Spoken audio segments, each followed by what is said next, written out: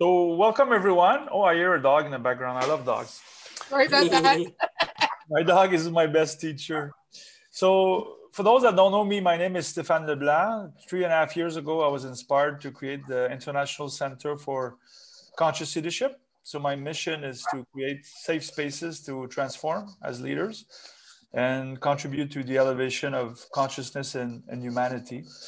It's something I'm really happy to say every day. I didn't know 10 years ago I was going to be doing this, but it's really nourishing my soul. And on my journey, I meet extraordinary people, the people that have joined us today, but also 3 guys that I call brothers, you know, brother from another mother, because I'm much closer to them than I've ever been to my family.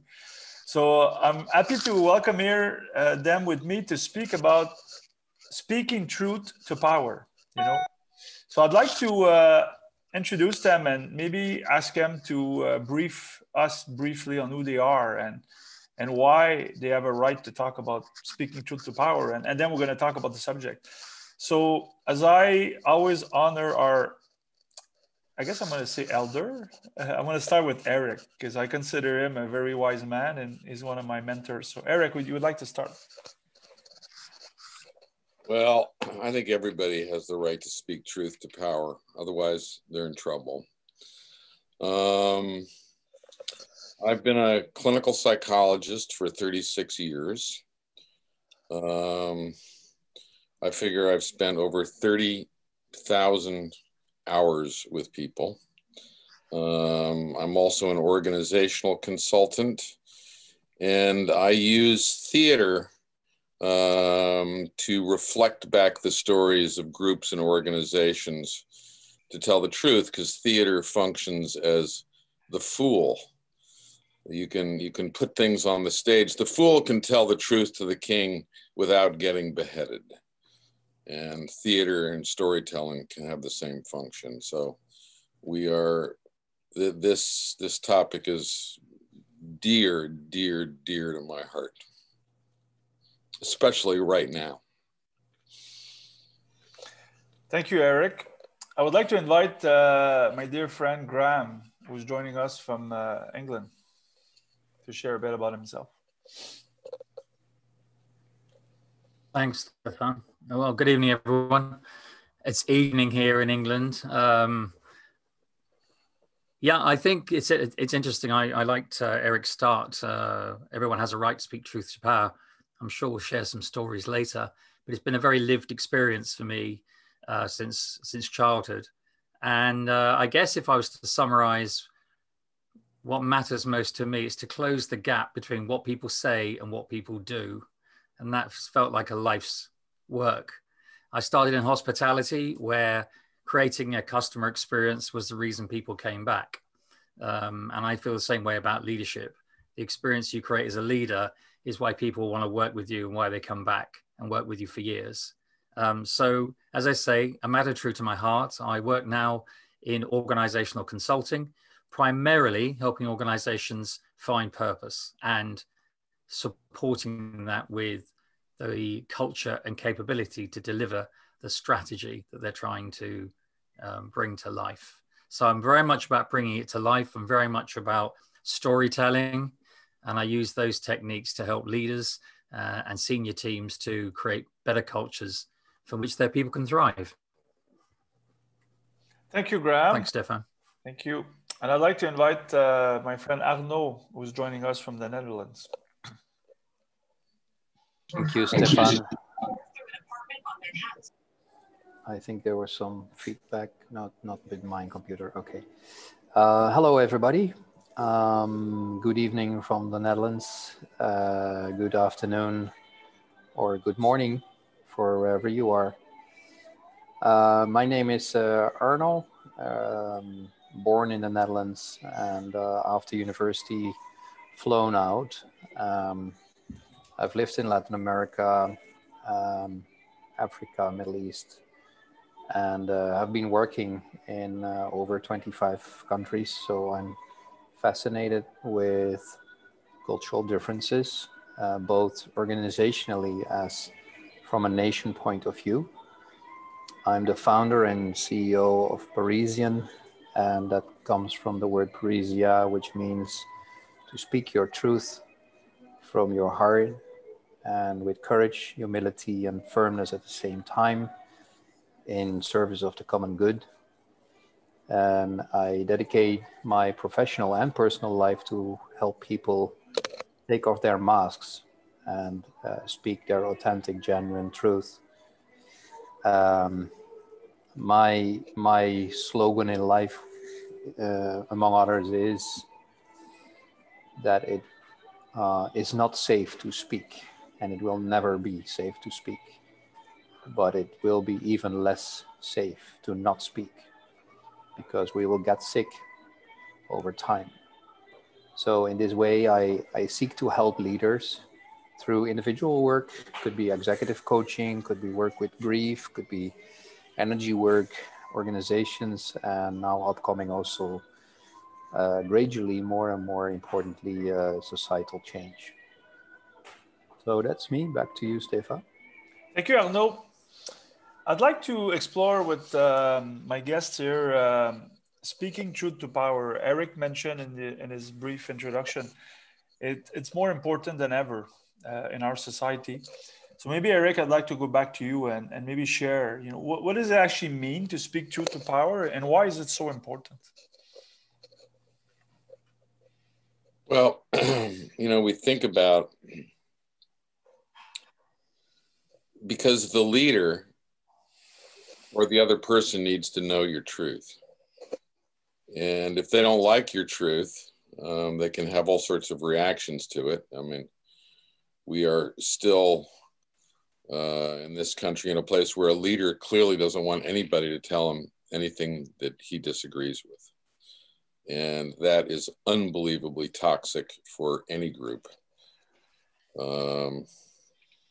I was raised by a father who became an entrepreneur and was very much a truth sayer and believed in telling the truth and encouraged me to tell the truth to him, although that was unbelievably hard, because then a series of questions ensued. So it's not easy to tell the truth, nor is it easy to be a leader or a partner who encourages the truth, because the truth is unsettling. But without the truth, we have no trust. And without the trust, we can't move forward. And this applies to relationships of all kinds, including intimate relationships. Can you tell the truth to your partner?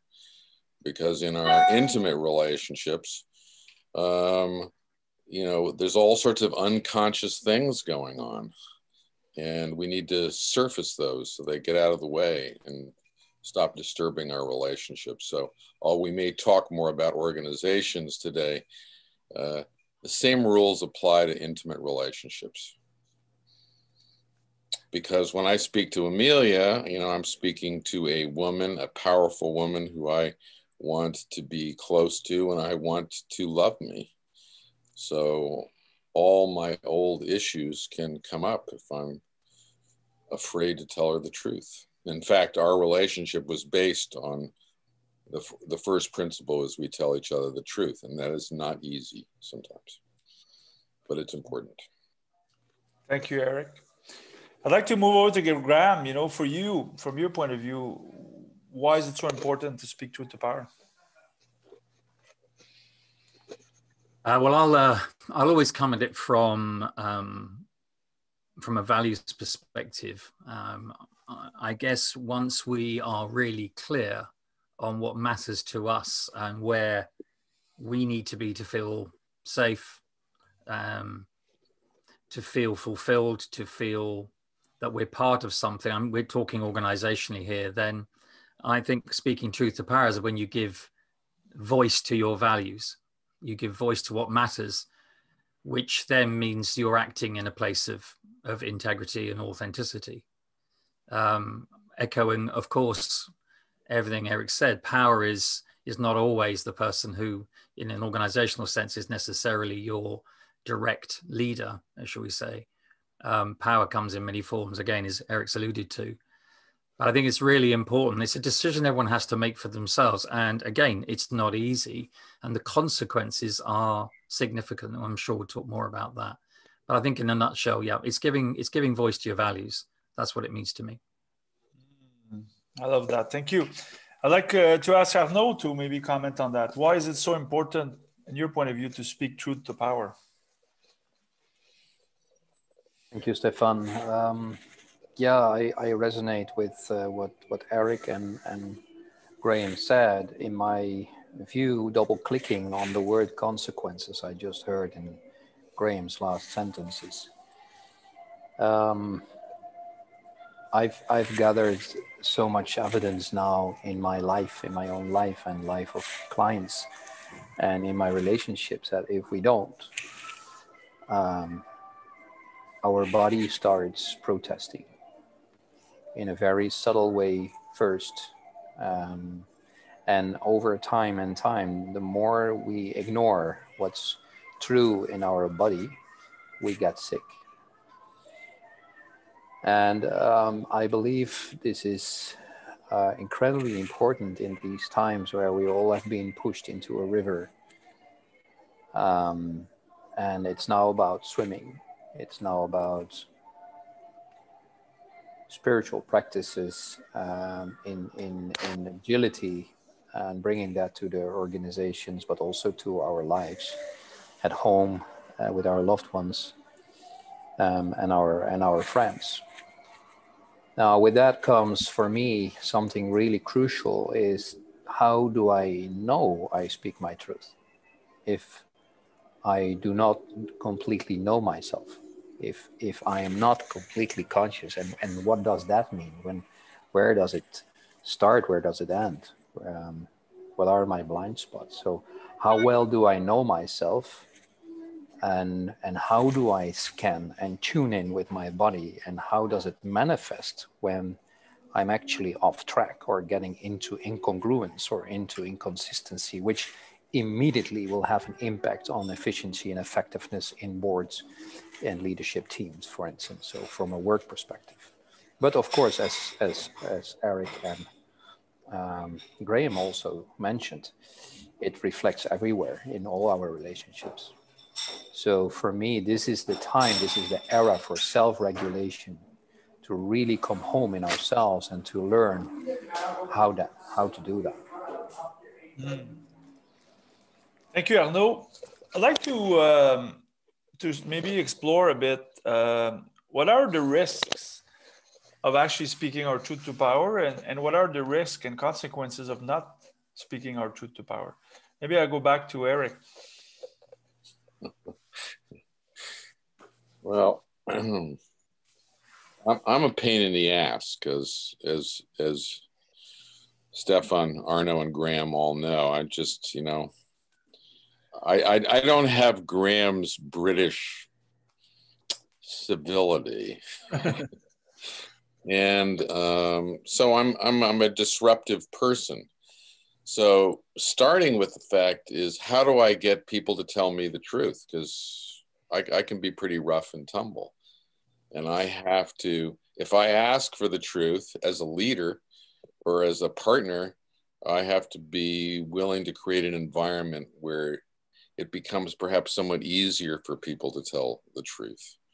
And I've had a number of instances where I've gone into workplaces and said, well, I'm an ask for forgiveness, not ask for permission person. And if you don't like what I'm doing, tell me. And the number of times I find out that people are talking behind my back and stuff like that is a lot.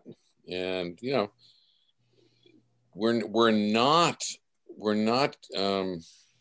conditioned. We're not taught to tell truth to power because that's what happens in our families, and children suffer consequences if they tell the truth to their parents often. And we keep going back to that. That's where we replay in our work environments, our family environments.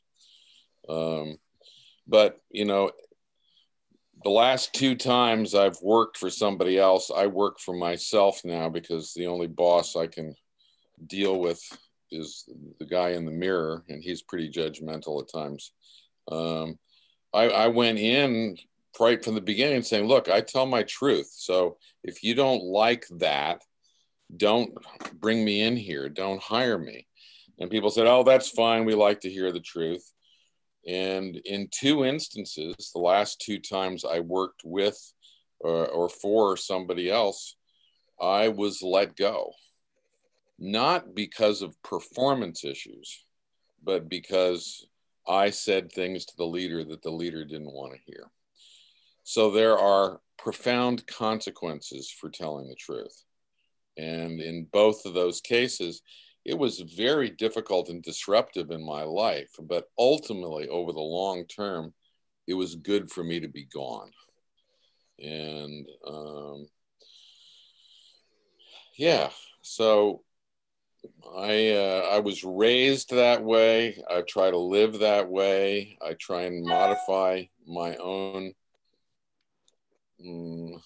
Amelia helps me because she reminds me that maybe I can say things in different ways. And so does Graham, and so do Arno, and so does Stephane. They say, take a little bit of a chill pill, dude. But, the short-term consequences of telling the truth to power can be very bad. If you look in the current government in the United States right now, everybody who's told the truth to the leader that the leader didn't want to hear have been fired, including one 2 days ago. So, and I consider that fascism, and I don't want to have anything to do with an organization or a leader that functions that way. So when I look for leaders of organizations that I'm going to work with, that I want to work with, I have to, in my heart and soul, I have to believe that they can handle truth to power. Thank you, Erik. Maybe Graham, you can share your point of view about risks, and of doing it and not doing it.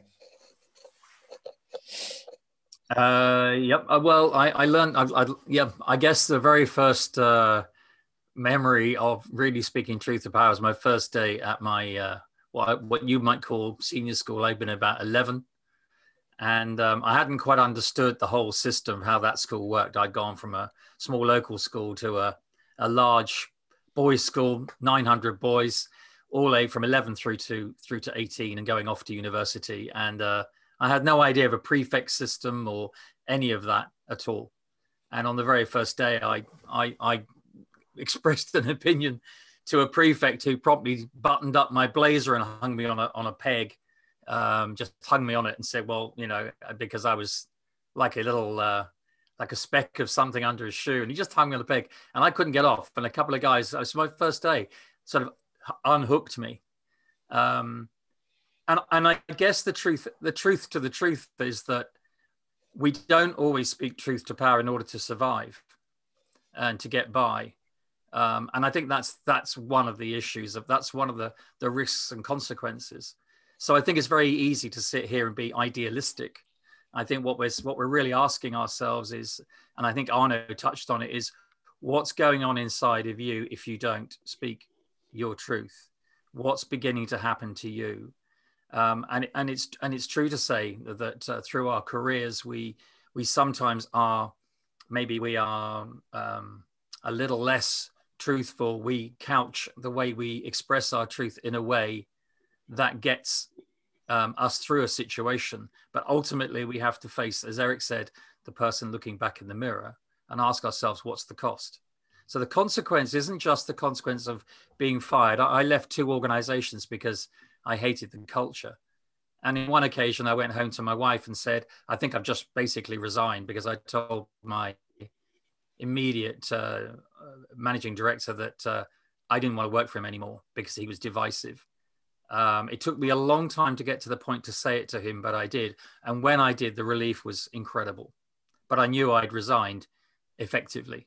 And he would then just, in the way that Erik's talked about, who we know who we're talking about, just removes people. There's a consequence. But ultimately, my values were, I do not want to run my life like this. I do not want to work for someone like this. So there's a choice. And it's not easy when you're the father of 2, you have a mortgage, you have a life, and you've got to go home and tell your wife you've effectively just resigned because you told somebody what you really thought and was the truth.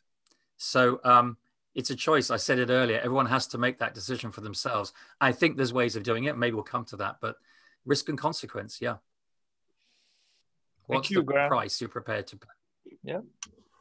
Thank you. Maybe Arno, you want to share a bit about that? Yeah, sure.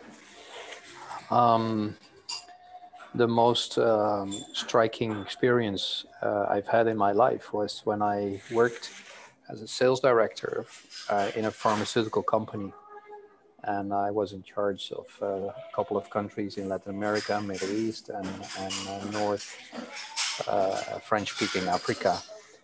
And I had two bosses, the global sales director who was based in Holland, and the senior vice president for the region, and they hated each other. So I quickly became, you say that like the cheese in the sandwich, you know. And I got in this sales conference call the question of one of them from Holland, the guy in Holland. You have to sign these papers, by the way. You have to sign these off. You're the only one who hasn't signed them off. And it was about replacing 5 people who were my IT backup guys, 5 people in Mexico City who would be replaced to Roseland, New Jersey. And I didn't understand the move. And I was actually coming from fast moving and I was trained in numbers games, so I didn't see the numbers game. I didn't see the business case, and I was like getting really weird, wary feeling. And long story short, it was about this global sales director who was creating a reason for him to move to Roseland, actually to fire these 5 people, and bringing on top lots of organizational trouble for Spanish-speaking and Portuguese-speaking Latin America. So I said, I don't see the numbers game and I don't see the business case, so I'm not going to sign. And that evening I got a phone call from one of the general managers. This guy was based in Venezuela. And he said, look, Arno, you are now right in the middle of the career track of Jean-Paul, this guy. So either you sign this off or you actually, you have to suffer the consequences. So that night I wrote my letter of resignation of exactly 1 sentence. And next day I went to my boss in the office in Santiago de Chile, who was the regional guy. I said, Tony, this is happening. I'm sure you're aware. Yeah, I'm aware. And I said, so do you have my back? And he started to play his violin. I said, well, what's happening. Well, so I gave him the letter and I said, look, give me the package, give me 3 months, help you find another person. I can't do it anymore. I can't stand the face of myself in the mirror anymore. For many other reasons, but that was for me the last one. And and I decided to stay in that country, totally unprotected financially, with a family as well. But I just couldn't do it anymore. So the highest risk for me, and this is just figurative. This is an example to underline what I want to say as the biggest risk is. I think we have a job here to do in the 3D world, and that is to become the man or the woman we can become, and to face that person at the end of the road. And if there is a big difference, I think we have done a lousy job. So my goal in life is to make that difference as little as possible. And when I meet the man I could have become and I am, when those two meet, I hope that that difference is really, really small. And I think that has to do with the choices we make every single day. So that is what it means to me. Mm. Thank you, Arno. And before I ask the next question, I wanted to share two things from my past. I have a strong background in aviation. I worked in aviation for 20-something years. And, in the US at the NASA, they lost 2 space shuttles. And one of them is actually documented, the Challenger. There's actually a movie about it, a very old movie, where an engineer that worked at the subcontractor that did the joint, that held the fuel tanks together, raised his hand and says, we've never certified this joint at the weather that they're about to take off. tomorrow? He says, we don't know. He says, do you know for sure it's unsafe? He says, no, but I don't know for sure it's safe. And we're talking about 8 lives here and 7 lives. And so he raised his hand, and in the movie, it's well documented. He actually fought with his boss and his boss's bosses, and they went all the way to NASA, and the mission control specialist or whoever was in charge challenged the company and says, are you sure? Are you willing to stop the takeoff? And the general manager of the division said, no, we're not. So he overruled his engineer, and we had a explosion. So it was because I'm an aviation guy, I saw this happen every day in aviation, because we're talking about lives. And without naming names, there's a big company in the US that builds planes. It starts with a B. It's called Boeing. They certified a plane that was unsafe, and I don't know, 300 people died, and $10 billion later in losses, they're having to face the fact, So I think in many cases, Erik mentioned the psychological aspect and what's going on in the US.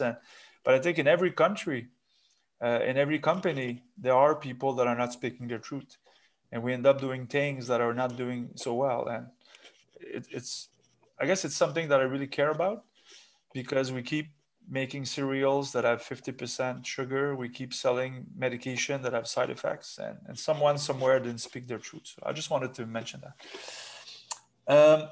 Maybe we can ask some field experiences here, because we have here 3 people, and I include myself, with a lot of experience in the field as leaders, but also advising leaders in many capacities all around the world. I'd like to hear some field experiences about speaking truth to power. We share some of our own experiences, but maybe of the people you advise, we don't have to name them in the company, but Erik, maybe we can, live experiences of what happens, with some people when they speak their truth to power. The positive aspect too, because in many cases it's completely transformational. Yeah, I think it can be. And when people don't have practice speaking truth to power, they become more afraid to do it. If I'm working with an organization and I'm encouraging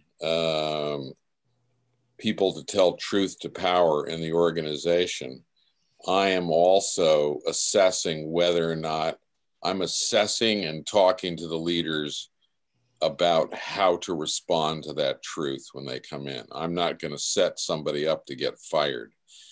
And if I'm coaching somebody where I'm in an organization where I'm not connected with the leader, I'm going to go through all the risks. And I have done that a lot under those circumstances. And, some of my clients, fully knowing that might be, the end, have spoken to truth to power and gotten fired.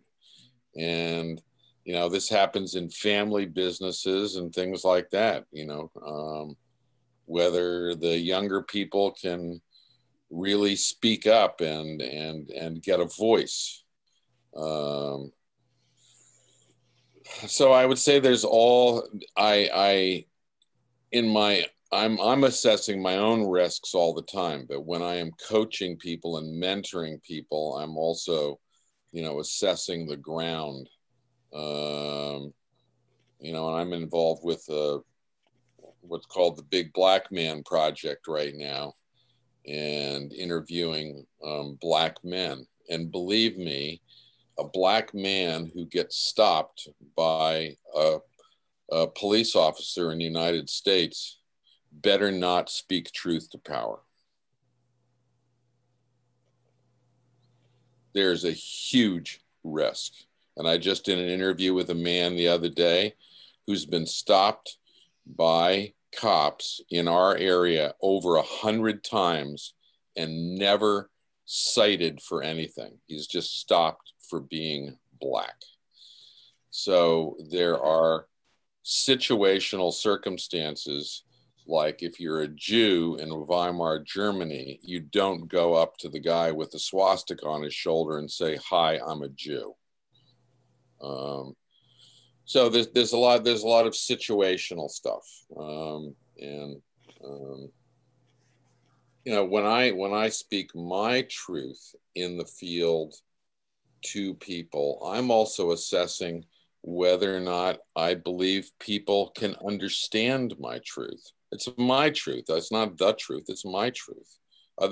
Do they have the consciousness to understand what I'm talking about? So. Thank you, Erik. Maybe Graham, you can share a bit of field experiences with the people you advise. Yeah, I might go in a different direction to give some contrast. I think one of the things we have to be conscious of is that there's a way in which people stay in power, and they create such an environment. I guess some of the things Erik's alluding to, but and in order to step out of that, not just means you have to go as an individual and speak truth to power, but you're then shunned by the community that you're part of as a result of that. And I've seen that happen a lot. It's this moment where almost the community rejects you as you not only are speaking truth to the individual, let's say, with whom you have major reasons to call it out, but when you do, the community rejects you as well. There's kind of a double whammy. And I've become very conscious. I've been coaching working with a leadership team where if I was labeling and judgmental in order to illustrate the point, that the leader is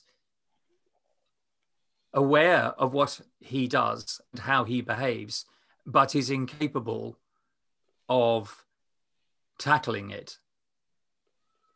It's almost a willful blindness to not tackle the very thing that he knows. He's conscious that he does it, and he creates a real inability for any sort of psychological safety to happen in the team. And what happens as soon as someone has, or in the past, spoken out in the wider, and there is no member of the leadership team in this company that has lasted more than 18 months to 2 years. They get to the point, they speak up and they go.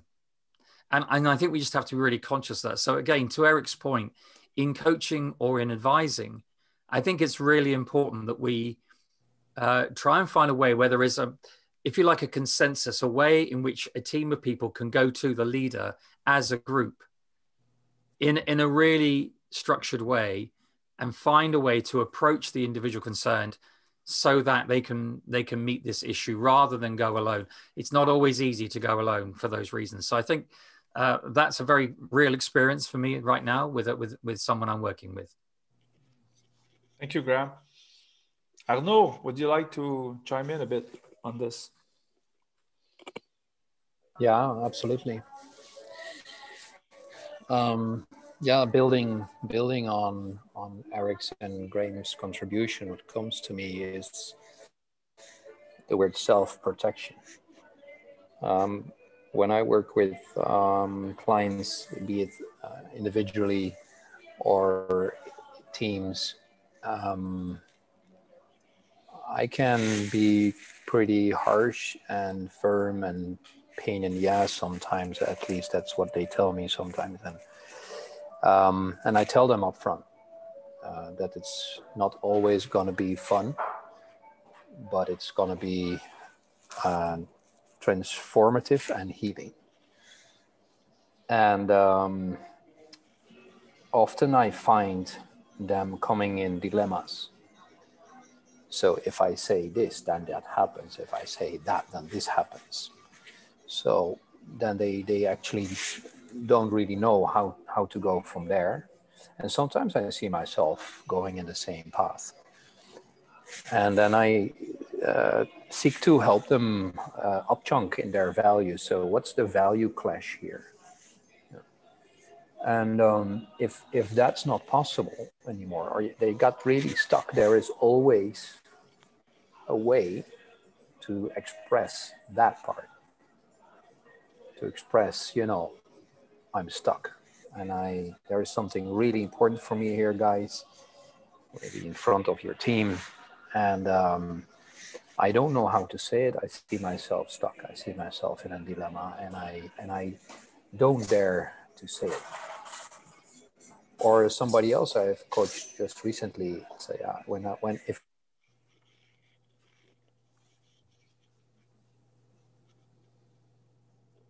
divorce and I you know, I can't afford to be laid off. So then I asked them, okay, so what stops you from them sharing that part and tell them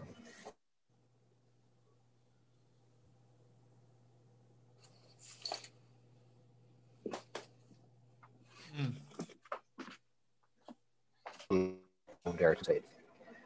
And or this is of course my words right now, but there is always a way to express what's really happening in the how, and not that necessarily in the what. So not necessarily if there is insufficient, between brackets, courage / vulnerability, which are the two faces of the same coin. If people are still evolving in those two values, and I understand that that's happening, then I invite them this third wave for now. And that is often, not always, a way of ventilating the energy and of giving it a place, giving it space to get it out of their system, at least, and to have that set right there. And that's like, okay, can you do that? Yeah, I think I can do that. And they find their own words. It doesn't have to be in the words I'm now sharing. It can be in their own way, of course. Thank you, Arno. I want to share another personal experience. I think Graham in the beginning talked about living our values, or I can't remember the words he said, but that's what I heard. So there was a moment in my career in 2014 where our company was going through a severe restructuration, which means firing a lot of people. And I was managing the most profitable business. And I was asked to fire 200 people. And within a week, it became 250 just because that's what was needed to make the numbers. You know, didn't make any. And I was sitting in an executive committee with my president and my colleagues, and everyone beside me said, yes, we're going to do what you ask. And I said, no, because if I do, I will actually make less money for the company. And my boss looked at me like an affront, you know, like I was confronting him, which I was. And he looked at me trying to, just with the eyes, trying to make me retract. And there was a bigger force than me that said, no, I'm not going to do it. And then he banged on the table, and I won't say the words because it was in English, everyone will understand, but it was big swear words. And you know, meaning that if you do it or you don't. And I said, I'm not going to do it because I will make less money for the company. So, and then a week later I was fired. But I knew when it was a force bigger than me, you know, Graham, the values just came out of me, you know, and today I'm happy because I sleep well at night, you know, because I live my values. And I decided not to be a yes person, to do something. Because, you know, someone talked about the Jews before, and, you know, I'm not judging what happened in Germany, but at some point in the food chain, as we say, someone forgot to say, I'm not going to do certain things, you know. And I think in companies, we need to do that more often. So I wanted to give my example. And as we have a lot of beautiful people with us, I would like to maybe open the floor, you know, and allow people to ask questions and share comments and share what they feel about what we've talked about, you know. How does it resonate with them? Do you have your own field experiences to share? Do you have any questions for us? How can we make this interactive for the next 15 minutes? Who would like to go first? You, Amelia. Hi. I'm curious, you know, Graham used this term psychological safety, creating psychological safety, but from the perspective of the person giving truth. And it seems to me, there's a part of me that wants something a little nuts and bolts in this, like, because obviously I agree, like, yes, we must speak truth to power, but how do you create the conditions to also create a certain kind of psychological safety for the leader to receive the power, or to receive the power, receive the truth? And I'd be curious to hear that. I mean, I'll say one little thing I learned. I took a respectful confrontation class and I got critiqued because I had a tendency to like build up my courage and then speak my truth, but without any kind of tuning in to what's going on with the other person. And one of the phrases from this workshop was, everyone can handle a lot when their nervous system has time to adjust. Because of course, I'm ready to speak my truth, but this other person isn't necessarily ready to hear it. And just, I've noticed even with Erik, checking in is now a good time to talk about this, has reduced arguments by like 40%. So I would love something a little nuts and boltsy about how to create those conditions, if any of you have anything to share. Yeah. I really like that, Amelia. And I think you've nailed it in that, again, at no point do I want to appear idealistic, and we're in the real world here. But I think what the point you're making is now a good time is a great one. But I think the other one is, what is it? Oh, look, in an ideal world, I would, and you know, we're all saying in a different way, it would be great if leaders said to their people, I need some truth tellers in my team. Who's prepared to, you know, and I want to lead like that. Well, we know that's the ideal. That doesn't happen. So the other way is to say, what is it that we can learn and see in the leader that we recognize matters to him or her in their values, in the way they behave, in what stories they've told us? And by asking questions, learning a bit about them might give us insight and a way and an approach of speaking to what we see as their values or what matters to them, as a way, as you're suggesting very beautifully, is a way in under the radar of building confidence that you're coming with them in peace rather than in aggression. Again, that's an approach I've seen used and I discuss with those people who are trying to tackle something. Where's the landing point? Where's the bridgehead or the beach that you can begin on and climb up? Well, I think Amelia said it also, is that, you know, back to the person's autonomic nervous system.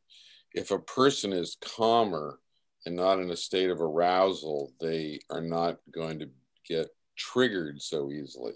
And this applies to groups. When I worked with executive groups, there was one time I brought in an automatic blood pressure monitor and had them put it on in the meeting, and their blood pressures were going through the roof because they were talking about difficult issues, but they're used to covering it, especially men, you know, covering it up. So not only do individuals, pairs, couples have to have agreements about when's a good time to tell the truth. And Amelia made mention, we've had a few times where she's wanted to tell me the truth. And, you know, I was getting stuff down the line. I didn't want to hear anything disruptive at that moment.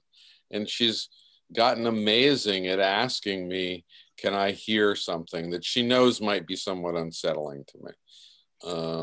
And I think that's a good thing for all of us, and a good thing for executive groups or groups of people to have agreements of how are we going to agree to be when we get into difficult issues.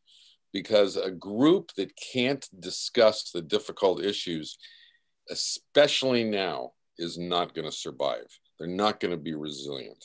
They've got to deal with all sorts of stuff. And my model, the opposite of the current person, Abraham Lincoln, of the President of the United States, there's a book written out called Team of Rivals.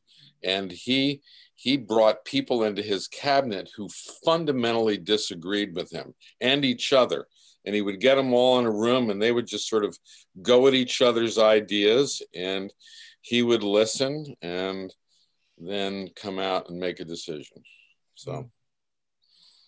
Erik, when you were speaking about Lincoln, someone else used Lincoln yesterday. Maybe it was you in our call. And I watched the movie and it touched me. It reminded me, I was too young then, but there was a leader in my province, a premier. There was a famous statement, someone, when he was being criticized, he was just saying, you shut up, you shut up. It was like a dictator, even in my country.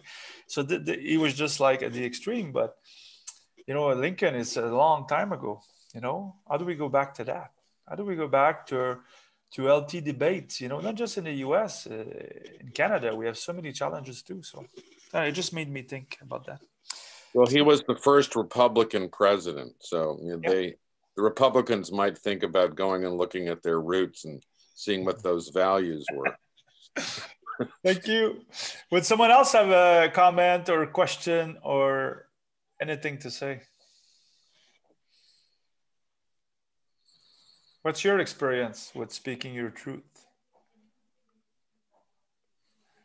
I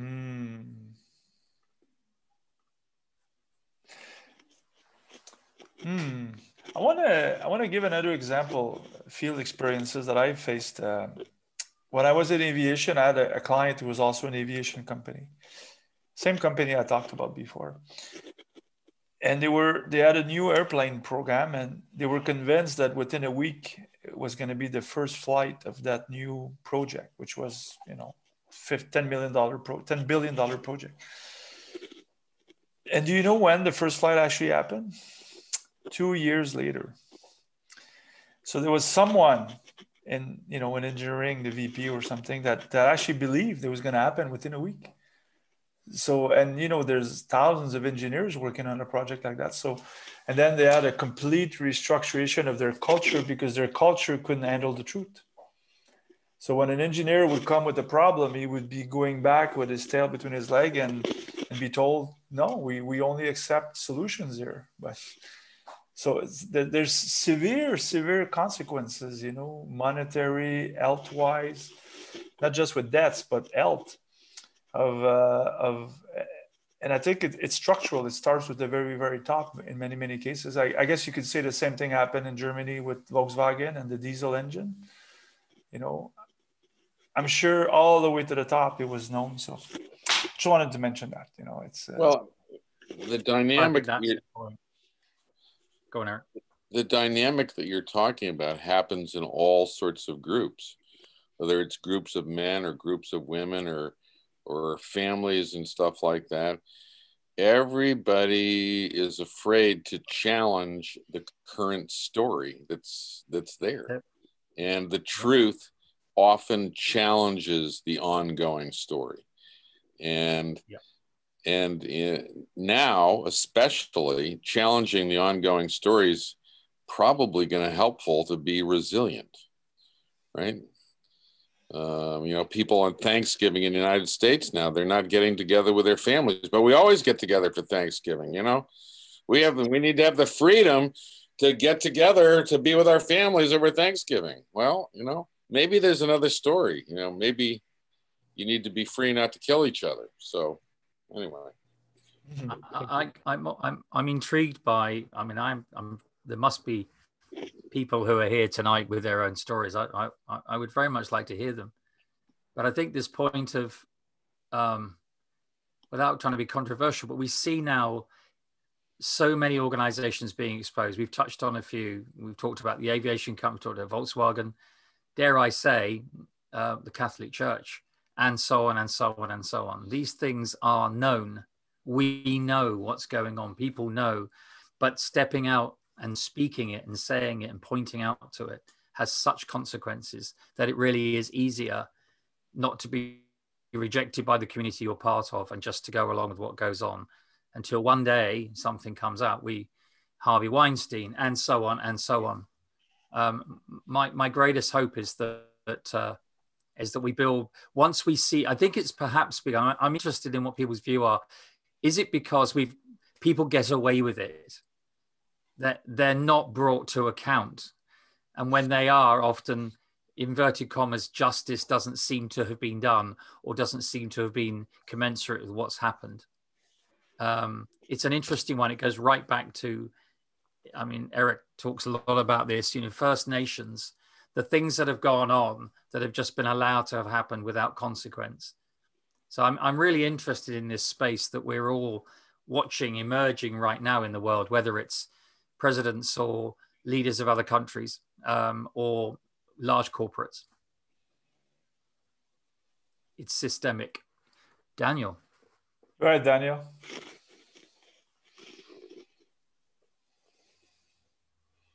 You're on mute.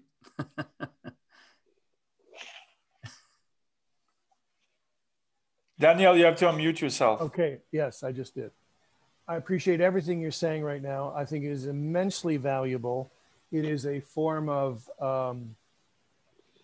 personal development, leadership development that is just never talked about. And I find it not just timely because of this absurd political situation we find ourselves in America, but also in different places around the world. Having said that, my difficulty is dealing with people who are in power over situations, who are immensely immature in their own development. And therefore, any sort of even trying to create a psychological safety net for them to hear what you have to say, saying it as gently and as possible, so it's received as compassionately as possible, is just too much for them. And I know this from personal experience. I worked in I ran as CEO of a organization that the board of directors, everybody in the organization had to have experience to be hired into that organization, and was tested and proven, and except the board of directors. And the board of directors could be almost anybody. And there was little vetting of those people.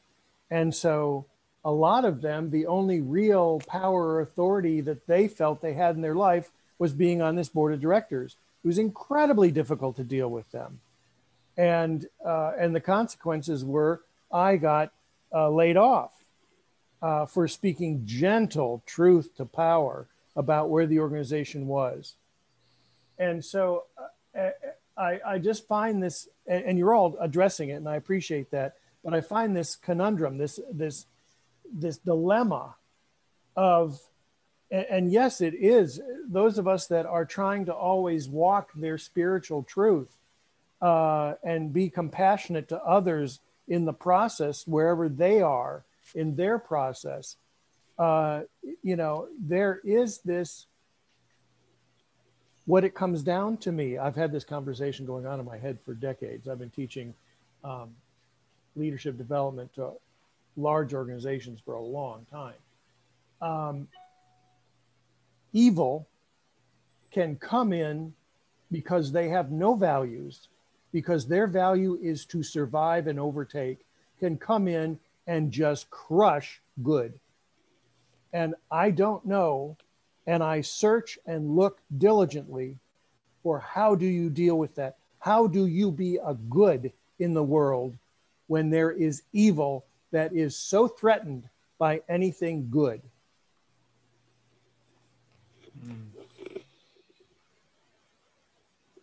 Thank you, Daniel. We have time for one last comment. I think we need to answer that question. Yes, please. Yeah, I was going to say. Go ahead. Graham, answer his question. Yeah, well, no, well, I guess, okay, let's have a go. But I won't talk for that. What's interesting is that it takes time, but you might argue, and I don't. This is a terribly sensitive subject, and I'm an Englishman, but you have rejected that one of those individuals 2 weeks ago, and Volkswagen were exposed, and the aviation company were exposed, and Belarus, the people are on the streets to expose what's wrong. We've seen the Berlin Wall come down. I guess if you stand where we are now, Daniel, and look back 10 years, 20 years, 30 years, 40 years, and some of us have worked that long in this call, I guess we have seen something shift. But your point is really well made. And again, I'm anti-idealism, but if we look back, it is moving. When Jessica Ardern in New Zealand was landslide victoriously re-elected, the first thing she did is go to her supposed enemies and say, come and sit in my government with me. The people she just trounced, she invited into her cabinet. And I think that's the leadership we're looking for, and that's the role modeling we're looking for. And my optimism and my belief in humanity is that eventually good will see through evil, to your excellently made point, Daniel. And I'll stop talking there. No, I mean, I think, yeah. I mean, sometimes it takes a long time. And you have to have allies. And, you know, I was just listening to Dan, your situation where you're you're a CEO of an organization and your board hasn't been vetted. It's like, oh my God, what a nightmare. Well, I guess you won't ever be a CEO of an organization again where the board hasn't been vetted. And they're your allies. The board's supposed to be helping you. You know, so, but it does, some of this takes a long time.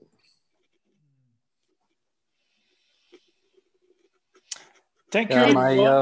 My reflection would be to maybe chime in on your question, Daniel.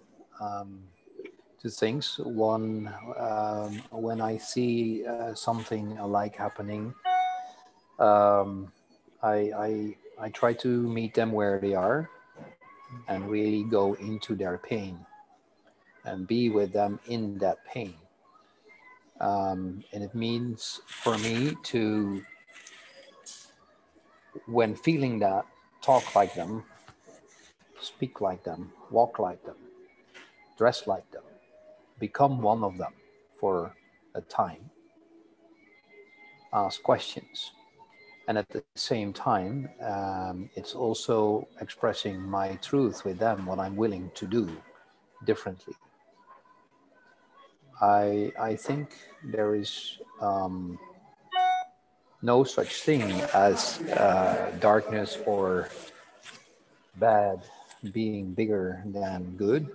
I think it's always in balance. I think it's in ourselves all the time. And I think it's about making conscious choices. Where do I want to operate from? And without the bad, light can't exist, and the other way around as well.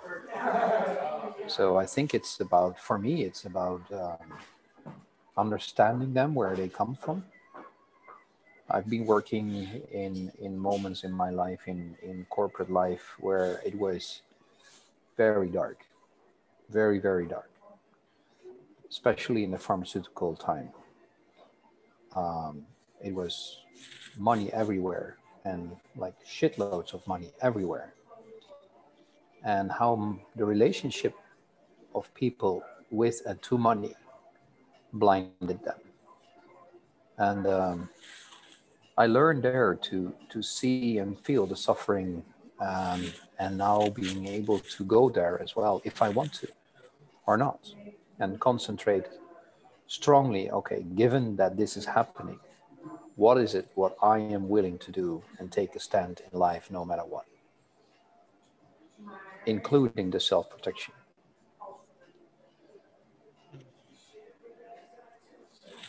Stefan, you wanted to continue, I think. Oh, thank you. I just want to echo what Erik said. My view in society is we have a lot of discounting on integrity. You know, integrity as a basis, doing what's right for the right reason is very much discounted, not just in politics. I think Arno, it's not just in pharmaceutical. There's a lot of money. It's very often money will drive the choices, decisions. We saw it in Wall Street in 2008. We'll see it in the next financial crisis. But I'm finding in my own life that everything that's out of integrity eventually comes off to the surface at some point. You know, people get caught, and it just takes time. And I think, speaking truth to power, if I can conclude our event today, it's very, very important for us as individuals. It's very important for our organization and our society. It takes a lot of courage, but that's the life a lot of us have chosen, to live a life of value. And eventually, by speaking our truth, we actually become agents of change in our organizations and our society. So I just wanted to say that in conclusion, I want to thank my guests from Netherlands, from England, from Massachusetts. And I want to thank all our guests that decided to join us today at lunch. So thank you so much, everyone. And we wish that you speak your truth to power as often as you can, at home, at work, and in our society. Thank you so much.